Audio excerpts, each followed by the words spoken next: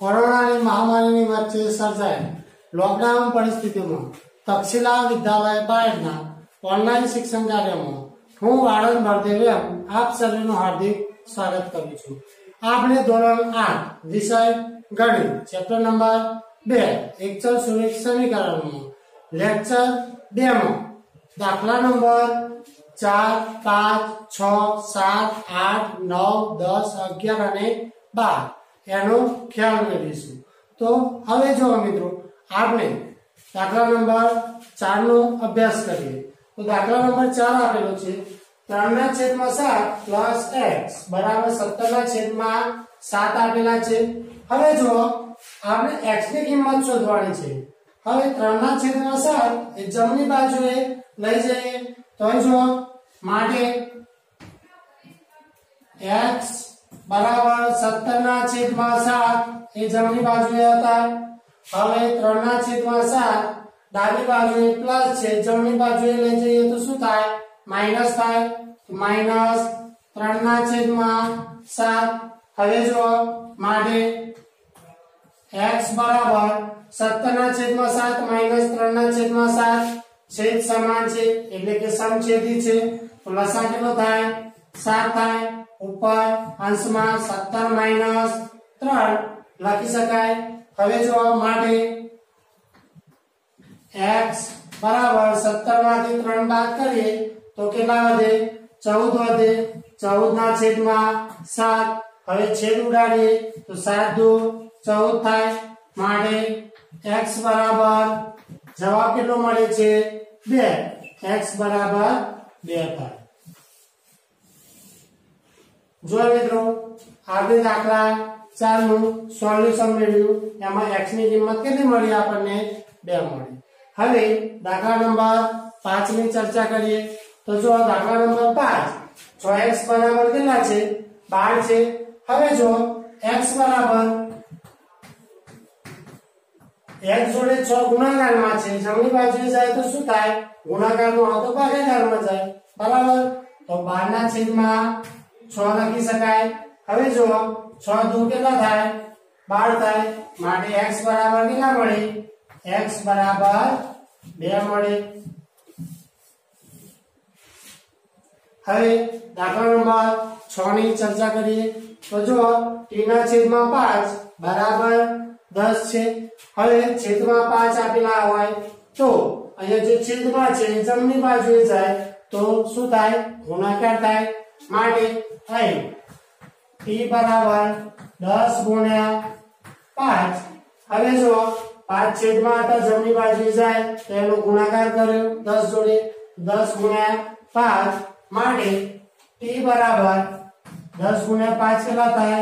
50 થાય। તો t ની કિંમત કેટલી મળી? 50 મળી। તો મિત્રો આ જ પ્રમાણે તમે એના કોઈ પણ પ્રેક્ટિસ વર્ગના દાખલા છે એ સરળતાથી ગણી શકો। હવે આપણે દાખલા નંબર 7, 8 અને 9 ની ચર્ચા કરીએ। તો થેન્ક યુ વિદ્યાર્થી મિત્રો, એકવાર આ દાખલા નોટ ડાઉન કરી દેજો જેથી સરળતાથી સમજી શકો। હવે મિત્રો દાખલા નંબર 7 ની ચર્ચા કરીએ તો જો 2x/3 બરાબર 18 છે। હવે જો માટે 2x છેદમાં 3 છે, જમણી બાજુએ જાય તો શું થાય? ગુણાકારમાં જાય તો 18 × 3 થાય। માટે 2x બરાબર 18 × 3 કેટલા થાય? 18 તારી 54 થાય। હવે x જોડે 2 ગુણાકારમાં છે, જમણી બાજુએ જાય તો શું થાય? ભાગાકારમાં જાય। માટે x બરાબર 54/2। હવે જો છેદ ઉડાડીએ તો 27 દુ કેટલા થાય? 54 થાય। માટે x બરાબર કેટલા મળે? 27।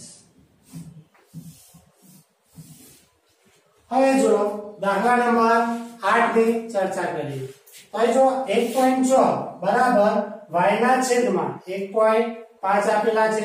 હવે y/1.5 છે તો છેદમાં હોય તો ડાબી બાજુએ આવી જાય તો શું થાય? ગુણાકારમાં જાય। માટે 1.6 × 1.5 બરાબર y લખાય।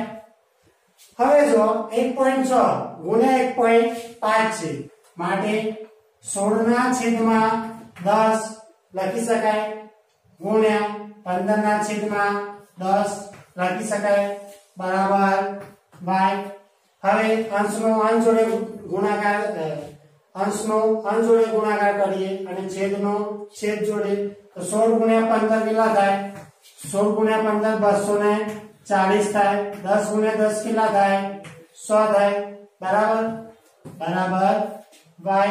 અહીં જો 0 0 કેન્સલ થઈ જાય 24 ના છેદમાં કેટલા આવ્યા 10 આવ્યા 24 ના છેદમાં 10 બરાબર y. હવે 24 ભાગ્યા 10 કરીએ તો જવાબ કેટલો મળે 2.4 બરાબર y. અહીં જો y ની કિંમત કેટલી મળી તો y બરાબર 2.4 મળે. હવે દાખલા નંબર 9 ની ચર્ચા કરીએ તો જો દાખલા નંબર 9 7x - 9 બરાબર કેટલા છે 7x - 9 બરાબર 16 આપેલા છે. અહીં જો આપણે ચલની કિંમત શોધવાની છે -9 છે જમણી બાજુએ જાય તો શું થાય પ્લસ થઈ જાય માટે અહીં જો 7x બરાબર જમણી બાજુએ 16 હતા -9 જમણી બાજુએ જાય તો શું થાય +9 થઈ જાય. હવે જો માટે 7x બરાબર 16 + 9 કેટલા થાય 16 ને 9 25 થાય. હવે x જોડે 7 ગુણાકારમાં છે જમણી બાજુએ જાય તો શું થાય ભાગાકાર થાય માટે x બરાબર 25 ભાગ્યા 7 અંશ મોટો છે છેદ નાનો છે તો મિશ્ર સંખ્યામાં ફેરવી દઈએ તો માટે x બરાબર જો 7 તારીખ 21 બરાબર 7 તારીખ 21 21 ને 4 25 તો જો 3.4 સત્તાંશ. તો મિત્રો હવે આપણે દાખલા નંબર 10 11 અને 12 ની ચર્ચા કરીએ તો એકવાર આ દાખલા નોટ ડાઉન કરી દેજો જેથી તમે સરળતાથી સમજી શકો.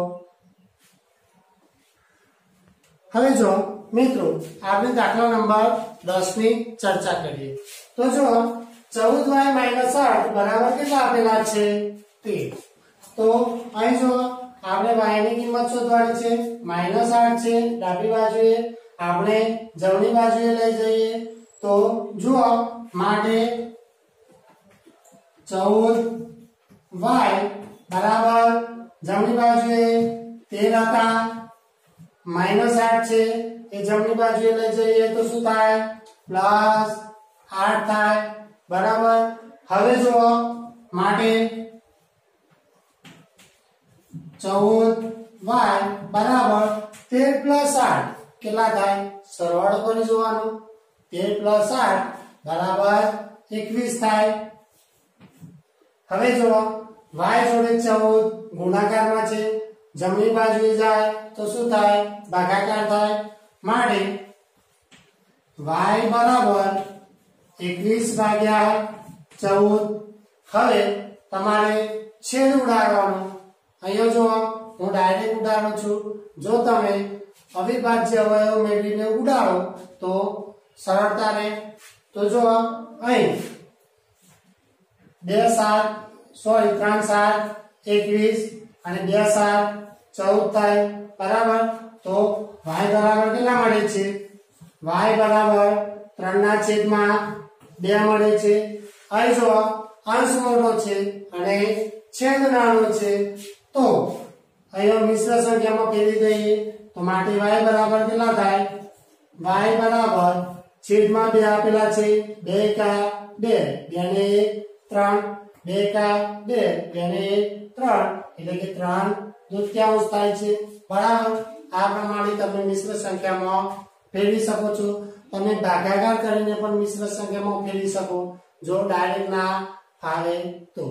હવે જો મિત્રો આપણે દાખલા નંબર 11 ની ચર્ચા કરવાની છે તો દાખલા નંબર 11 જોઈએ તો માટે અહીં જો 6p અહીંયા 14 છે p છે તો 17 પ્લસ છે એને જમણી બાજુએ લઈ જઈએ તો શું થાય તો 6p બરાબર જમણી બાજુએ 9 હતા જ એમાં તો કોઈ ચિહ્નમાં ફેરફાર થવાનો નથી 17 પ્લસ છે જમણી બાજુએ શું જાય તો શું થાય માઈનસ થાય હવે જો માટે 6p બરાબર 9 માંથી 17 બાદ કરીએ તો કેટલા વધે તમારે બાદ કરવાના અહીંયા 9 માંથી 17 તો બાદ ના થાય કારણ કે 9 તો નાની સંખ્યા છે 17 મોટી સંખ્યા છે તો શું કરવું પડે 17 માંથી 9 બાદ કરવા પડે તો 17 માંથી 9 બાદ કરો તો કેટલા વધે 8 વધે પણ પ્લસ વધે કે માઈનસ એ ખાસ ધ્યાન રાખવાનું અહીં જો મોટી સંખ્યા કેવી છે માઈનસ તો અહીંયા 8 વધે અને કેવા વધે -8 વધે બરાબર હવે જો 6 જો p જોડે 6 ગુણાકારમાં છે જમણી બાજુએ જાય તો શું થાય ભાગાકાર થાય માટે p બરાબર -8 ના છેદમાં 6 એમ લખી શકાય હવે જો 8 ના છેદમાં 6 છે તમે છેદ ઉડાડો તો જો અહીં 4 દુ કેટલા થાય 8 થાય અને 3 દુ કેટલા થાય 6 થાય તો p ની કિંમત કેટલી મળે છે માટે p બરાબર -4 ના છેદમાં 3 બરાબર હવે જો અહીં પણ અંશ મોટો છે છેદ નાનો છે તો એને મિશ્ર સંખ્યામાં ફેરવી દઈએ તો માટે p બરાબર જો માઈનસ અહીં છેદમાં કેટલા છે 3 છે બરાબર છેદમાં 3 છે 3 એકા 3 3 ને 4 હવે જો -1 પૂર્ણાંક 1 તૃતીયાંશ મળે છે તો જો અંશ મોટો હોય અને છેદ નાનો હોય તો તમારે મિશ્ર સંખ્યામાં ફેરવી દેવાના તો આ આપણો જવાબ થઈ ગયો હવે આગળનો દાખલા નંબર 12 ની ચર્ચા કરીએ તો જો x ના છેદમાં કેટલા છે 3 પ્લસ 1 બરાબર 7 ના છેદમાં 15 છે હવે જો x વાળું પદ ડાબી બાજુએ રહેવા દઈએ x ના છેદમાં 3 પ્લસ 1 છે જમણી બાજુએ જાય તો શું થાય માઈનસ થાય તો બરાબર 7 ના છેદમાં 15 પ્લસ 1 જમણી બાજુએ જાય તો માઈનસ થાય તો -8 હવે જો અહીં x ના છેદમાં 3 બરાબર 15 નો અને 1 નો વસા લઈએ તો શું થાય 15 થાય 15 વસા થાય 15 ને 15 વડે ભાગો તો કેટલા મળે 1 મળે અને 1 ને 7 વડે ગુણો તો 7 ચિહ્ન કરે છે માઈનસ 15 ને 1 વડે ગુણીએ તો શું થાય